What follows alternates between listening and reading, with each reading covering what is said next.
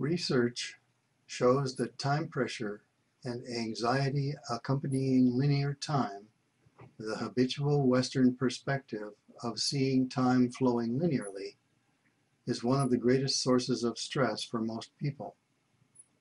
Dr. Larry Dossey wrote, "Many illnesses, perhaps most, may be caused either wholly or in part by our misperception of time. I am convinced that we can destroy ourselves through the creation of illness by perceiving time in a linear one-way flow." What is the source of time pressure? Again, most conventional time management seminars don't even seriously ask this question. But if we know the source, we can probably handle it better. Here are some common candidates for the factors involved: my boss, a deadline itself, a plate that is too full, or a lack of clock time, technology, likes and dislikes, attitudes, disorganization and confusion about what to do, unclear priorities, lack of an effective scheduling system. Here are two uncommon candidates: chemical imbalance, imbalance in one's energy flow. My research indicates that the last 6 of these factors do affect time pressures, and the most important of these factors is the last one, an imbalance in one's energy flow.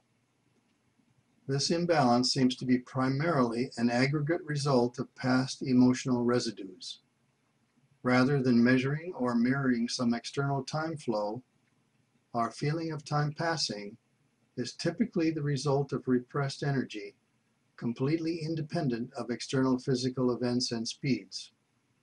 In other words, our feeling of speed and time pressure is typically a product of past undigested experiences and not a measure of current external forces or events. So full schedules and modern speedy technology are not the problem.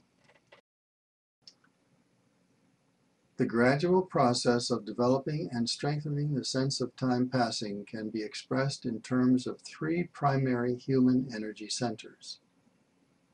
Some feeling rises to awareness, but rather than feel the feeling and allow it to dissipate and dissolve, we turn away from it.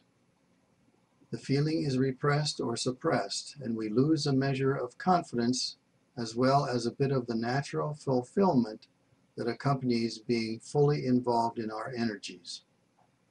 The energy of the heart is lessened and we feel somewhat pressured. Excess energy flows to the head, and a sense of detached self-consciousness intensifies as our thinking skips about the separate past, present, and future rooms in our experience. Energy in the area of the throat, which is closely associated with time, becomes agitated as we become anxious and more aware of time passing. We feel a bit more helpless. Time becomes more threatening, a greater enemy. Thereafter, there is a more dissatisfied sense of self trying to seek satisfaction through various objects and activities.